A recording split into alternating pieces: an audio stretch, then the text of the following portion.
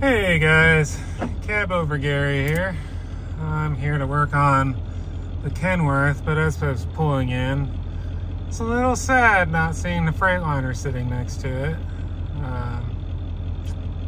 It's gone, but it's gonna get rebuilt, which is the important thing. So yeah, but yeah, that kind of hurts a little bit. I had a lot of time, a lot of money, a lot of good memories in that truck, but we'll just have to make new ones with the Kenworth.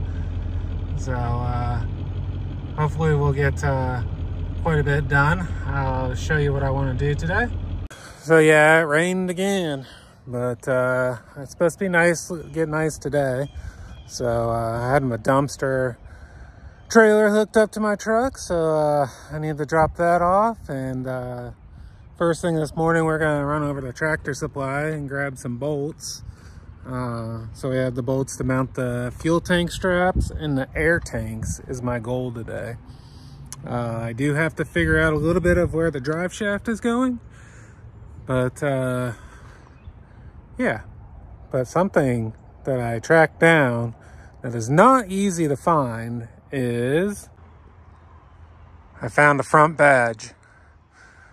So we're gonna put this on now, and it's gonna have to come back off to get cleaned up. I started sanding on it a little bit to polish it, but yeah, I just want it on there.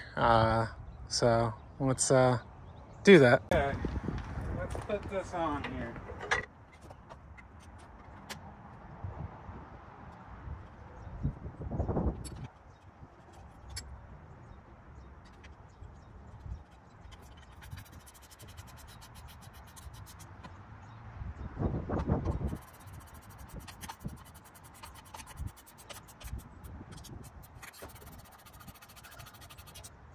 And for the reveal.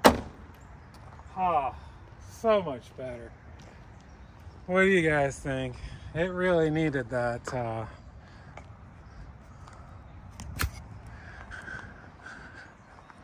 don't know. It just makes a huge difference in my opinion to have the emblem on there. I know that's dumb, but it does.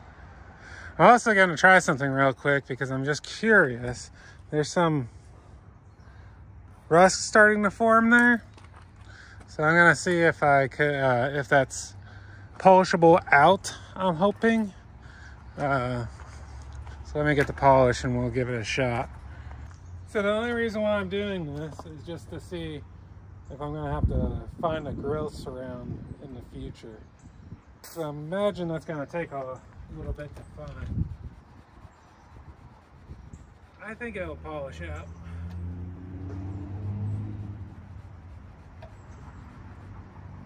It won't be perfect,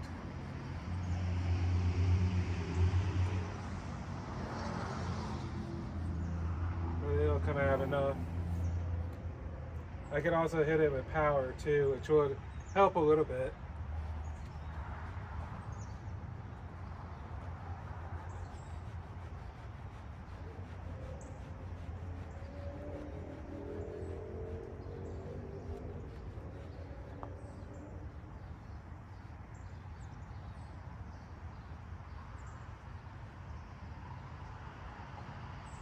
I probably do need to put this on it to protect it as much as I can until I do polish it up though.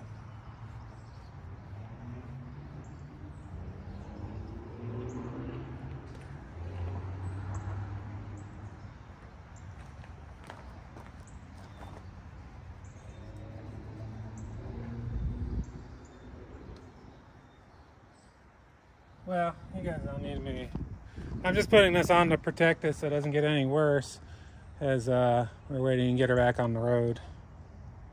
Okay guys, so let me show you what I'm thinking here. See what you guys think. I think I just talked myself into spending more money. So, this truck had 10-inch aluminum air tanks, so I kind of wanted to keep them. So I bought these brackets that I'm going to mount inside the frame on both sides.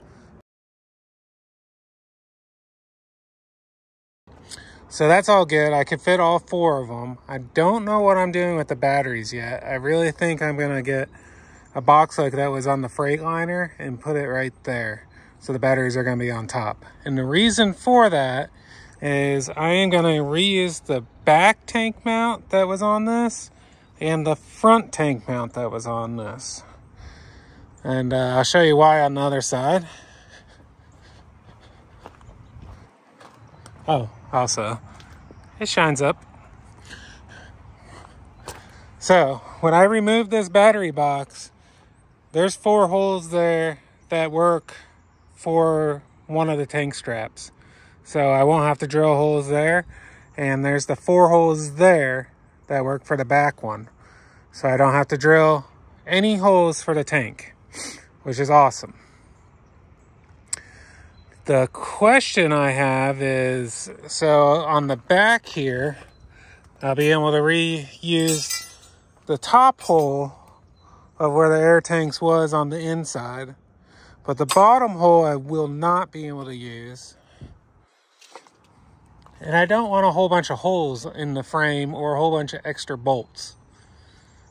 So one of my thoughts, I also think that these holes here will work for the carrier bearing mount. So really the only extra holes that'll bother me are those 4 there. So I might be okay, because I could, on the front, I could use those 2 bolt holes, which are doing nothing right now besides holding clamps for the air tank, or one of them. And then I'll have to drill one, which is unfortunately going to be where the tank mount is somewhere. I'm going to have to figure something out there. I might have to make a bracket that comes off the tank mount bolt. That's what I think I'm going to have to do. But anyways, I want to plug up the extra holes. And I really don't want to just throw bolts in it, but I guess I will if I need to. And there's not too many, so it's not that big of a deal. But I was wondering what you guys think of welding them. I'm getting mixed reviews on that. Or I was wondering what you guys think of filling them with JB Weld. You think that would pop out of there eventually? I don't really know. But I want to figure something out for that. So that's kind of my game plan for today. I need to figure out what this is. This could be flipped around so it's under the frame instead, so it would be out of the way of the tank and stay there if it needs to. I'm not sure what that is yet, so I need to research that. I have the cross member coming, and I have a drive shaft coming for it. I can't mount and I have a carrier bearing mount, but I can't mount the new cross member until I get all that stuff, because I want to make sure everything's right. So right now, since it's still wet, but the sun's starting to poke out a little bit, I'm going to run and get my bolts that I need for today. I'm figuring that out right now. And then I'm going to come back and, also, this is spaced out up here for the stack mounts. And the cab mount. So I was going to have an issue there because this one's going to be in, but then these plates were on the inside, but I have 2 of those. They're aluminum, and they fit there, and they're the right thickness. So I just bolt that there, and then that's my spacer to space it out. So that's really cool. I will want to cut it. I'll probably mount them today just to test fit, then I'll take them home and I'll use my bandsaw to cut it. Each of them. The other one's down there. Started separating the wires, but it's a mess still. So yeah, I think we have a game plan here. I think we're going to get all the air tanks in the frame, tanks mounted so they give me enough room. My big deal is I want enough room to get into there. So when I got to work on the motor, I can. So I think I got enough room to get into there. This will move. And yeah, I think we're doing good. I just got to figure out the battery box location, which could come later. I think it's going to go up on the deck though. And let's go get those bolts. Well guys, back from Tractor Supply. $45 in bolts. Not too bad really. I was expecting more actually, so I'm not too upset about that. Hopefully I got the right stuff though. We'll find out here shortly. Let me set you up, and I'm going to grab a fuel tank bracket and we'll see how it bolts. Okay guys, let's mount one of these up and see how it fits. Hopefully I gauged the bolt size right. We're about to find out.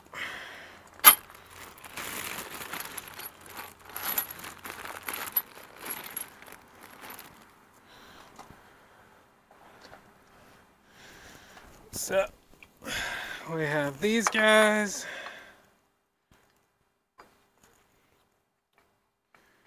These are what holds the strap.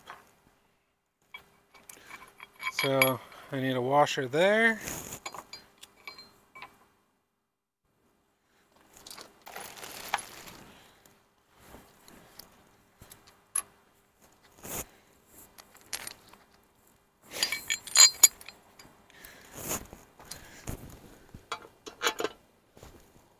Alright.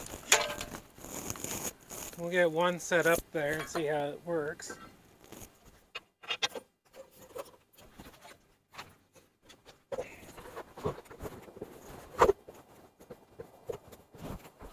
I should have grabbed a nut. Oh, this will hold it.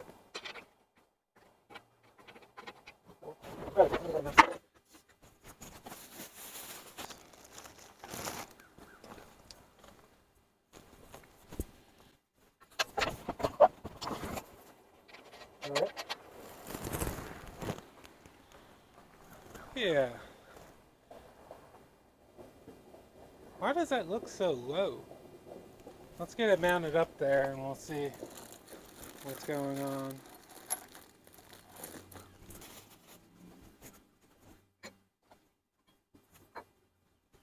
Alright, so this goes here, like so. Of course I dropped the nut.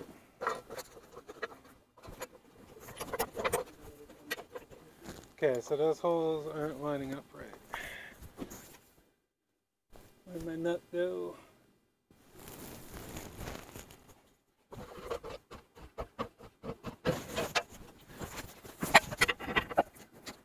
They go like that.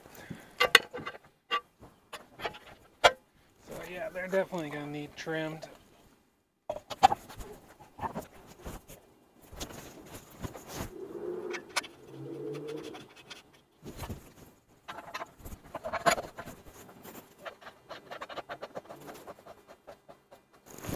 Alright. That seems awful low to me. Oh, the rear air's out. So it'll lift up another. Okay, so it'll be okay. So you guys like that? Of course this all is going to need sandblasted and all that good stuff. But yeah, that's one of them. I'm going to get the rest of the bolts in it. And then move on to the other ones.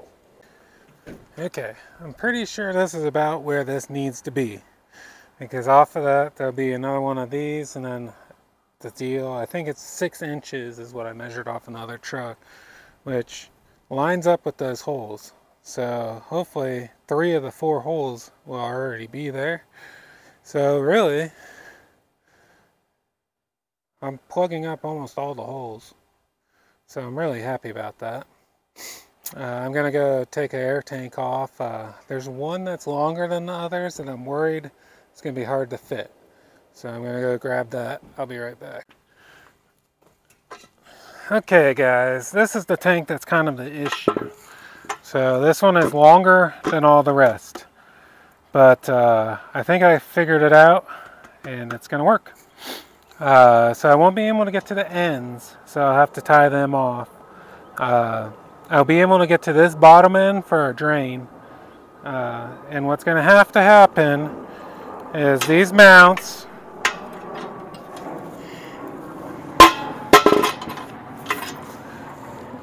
will go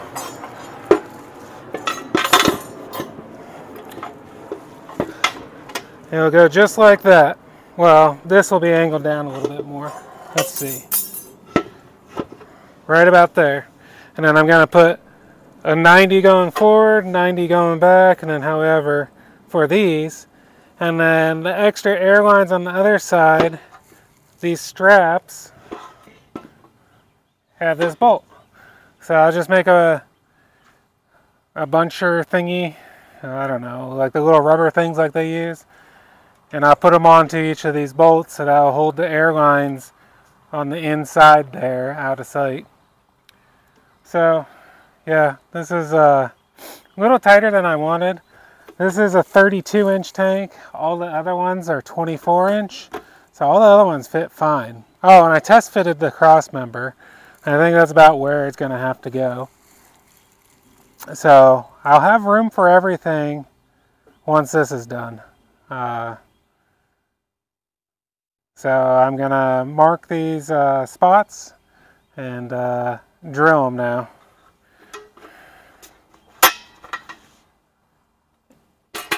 And how I'm going to do that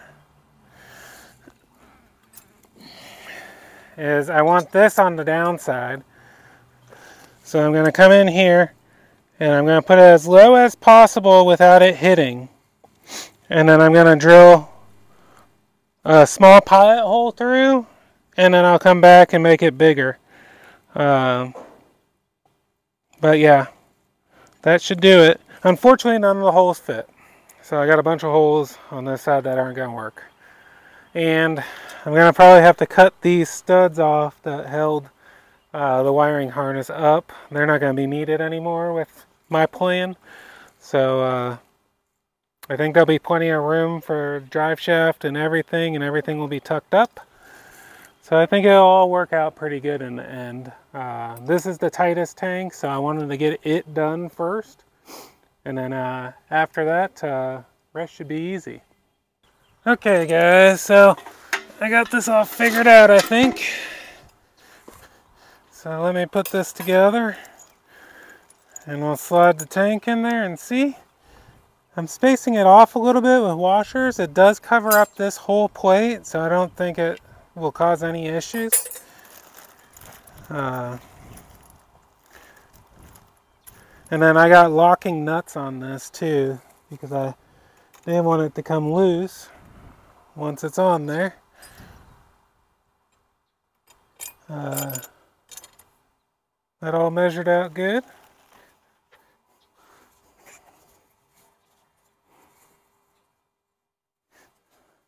What stinks is all this is going to have to come back off before it's on there for good. But that's part of building it. Alright, I'm going to grab a wrench for that. I'll be right back.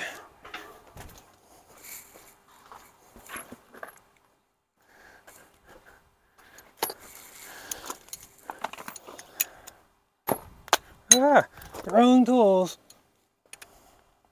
What do you guys think of the mic so far? Is it working out pretty good? I think so.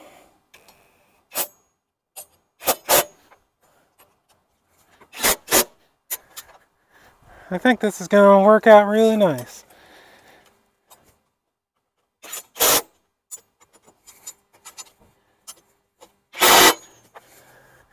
Now the tricky part, getting the tank in there. So I'm going to have to bend this open to do that, and then bend it back.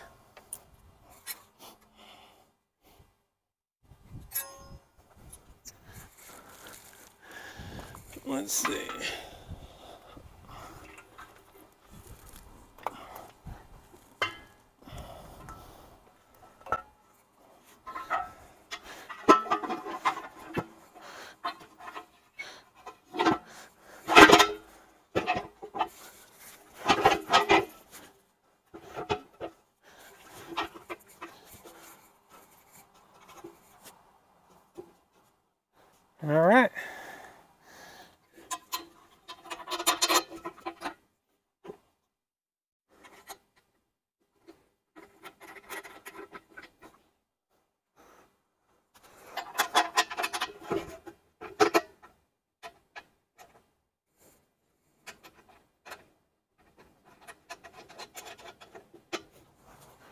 What do you guys think?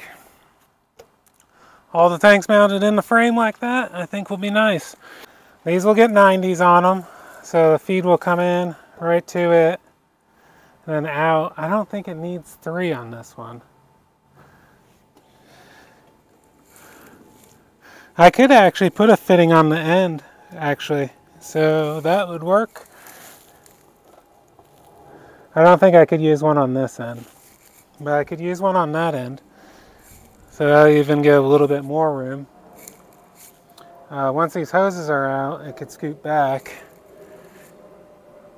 But yeah, fitting on that will feed, because one of these lines from this tank goes into this big line here. So it'll be nice, it'll feed it right there. So yeah, I think this is gonna work out pretty nice. It looks nice and clean, and when you look at it from the side, you don't even see the tank. So yeah, it's gonna be a nice clean install. So I'm gonna go ahead and mount the others, and this is what I mean by the airline. So those deals down there, I'll just run them down here, the ones I gotta buy. It'll be more on that side than this side. I'm pretty happy with how this came out. Now I just got 3 more to do. Guess I better get on it. That's my goal today, is to get the tank mounts on and these fitted up. I am going to have a couple extra holes than I wanted because, well, I couldn't use any of them. But that's okay. We'll figure that out. Alright guys, so I got this other one mounted up there. I do need to cut that stud off there. Probably that one there.